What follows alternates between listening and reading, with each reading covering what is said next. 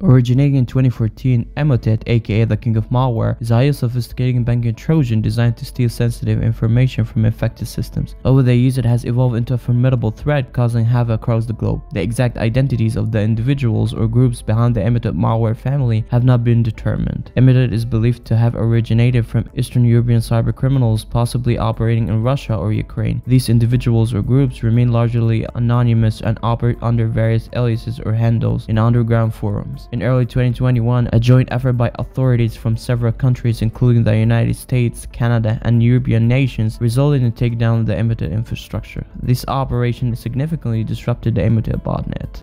The Emotet malware is typically distributed through a network of botnets, which are controlled by Command and Control Infrastructure, or C2s. The individuals responsible for managing these botnets and orchestrating Emotet campaigns are also likely part of the overall Emotet operation. What makes Emotet so dangerous is its ability to propagate rapidly and infect entire networks. Emotet utilizes spam email campaigns tempting users with seemingly legitimate attachments, which once opened, enable the malware to take control. This vicious cycle allows it to spread like wildfire, wreaking havoc on countless devices.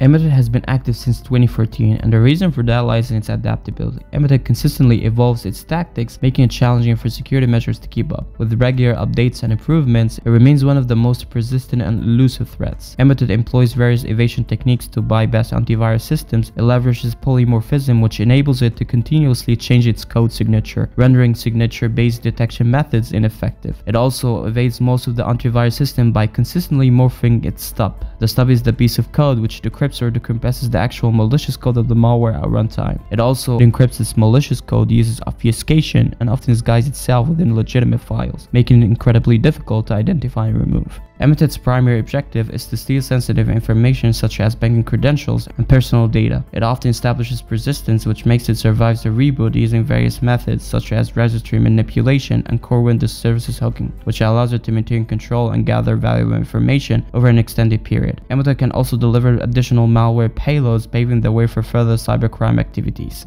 Emotet is frequently delivered using macros or malicious Windows documents as a first stage. It then communicates with a C2 salva to fetch and execute the actual malware. It uses elliptic curve Diffie-Hellman public key cryptography to encrypt all traffic, and all the sender-received data are ES encrypted. For strings encryption, it uses tag strings, which are XOR decrypted at runtime. Some Emotet variants use a combination of RC4 and AES to encrypt and decrypt the C2 configs. There's no doubt that over the past few years, Emotet has significantly evolved and improved. It went from a simple malware to a profitable business with a huge infrastructure, or a MaaS, malware as a service. This was the Emotet malware family explained in 5 minutes of time. Make sure to like and subscribe, and thanks for watching.